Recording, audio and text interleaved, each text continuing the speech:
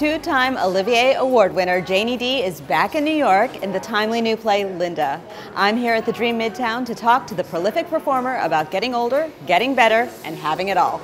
Hello, Janie Dee. Hello, Beth. Lovely to meet you again. Lovely to see you. This play is so relevant, so timely. It's been called a feisty feminist play. What was your first response to Linda? Well, my first response was when I saw this play at the Royal Court last year, and I had no idea. All I knew was that my friend Noma was doing it, but my response to Noma and the play was at the end, I think I said to Rupert, can we just go home?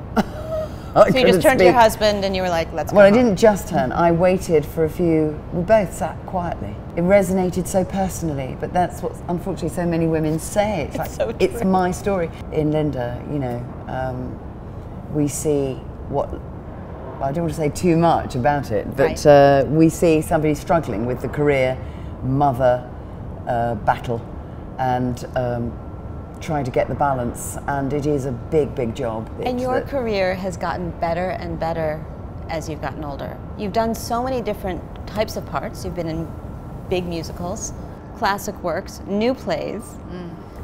How do you feel about that? This came to me 3 times. I was like, no, I was playing Cleopatra, so I was like, no, I can't concentrate on doing you know, they wanted me to read some of the speeches.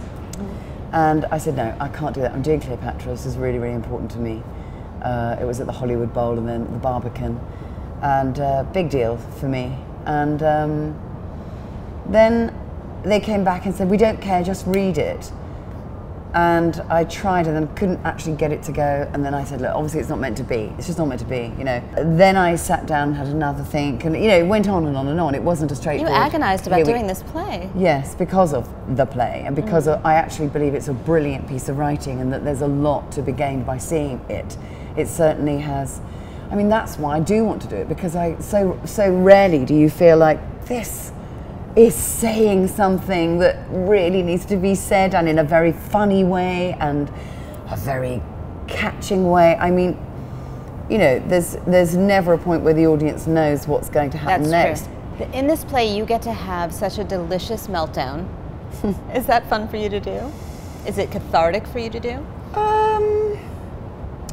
Linda is not me. Linda is she's had a really hard life. The power of this woman to get on top of all the things that have happened to her, and you don't really know about what's happened to her until the very end, and even then you might not know. To melt down from the place that she's got to is a challenge, and it's exciting, and sometimes I have fun with parts of it, but it's quite a serious thing. So, you know, I can't really describe it as fun.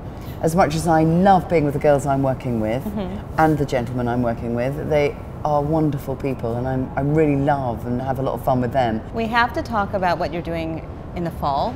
You're doing Follies with Imelda Staunton. Yes. Tell me about that process of auditioning for it, if you had to audition for it.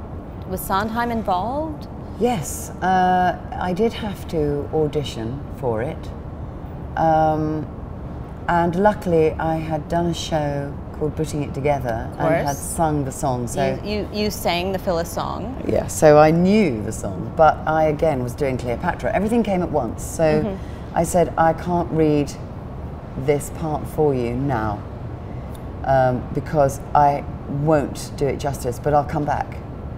But after I'd sung the song, they said, you've basically got it. So. You know, I also, that's all you need to know.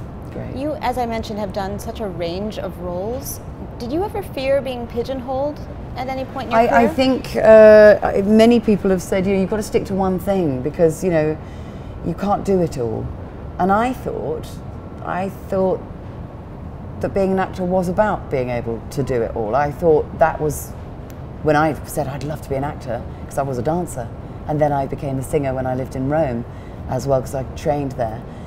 But to be given the role of actor, to be given any role, was a treat for me. So at the beginning, I was playing all sorts of different things, and I loved it because it was very stimulating. I would not like to be typecast. I think it cramps you as an actor. It means that you end up doing the same role over and over again. Well, I didn't become an actor to do that, although I've played women with children who are having difficulty staying sane quite a lot recently, but you know. You certainly have. Yeah, that's okay. And do you think Linda is inspiring audiences? Linda is an example of somebody who is sort of ruled still by an older system.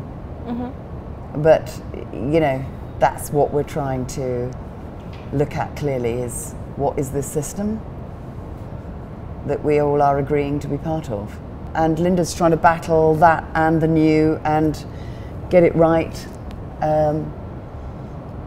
But yeah, we are looking at a bigger picture as well as the intimate picture of her life.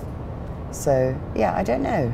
I certainly feel in the talkbacks I've done that it's hitting the right note, and the resonance is very felt. Yeah. Definitely feels like a relevant, timely piece. Yeah. Well, thank you for coming here today, Janie. Pleasure. It was great to talk to you. Go see Linda at MTC.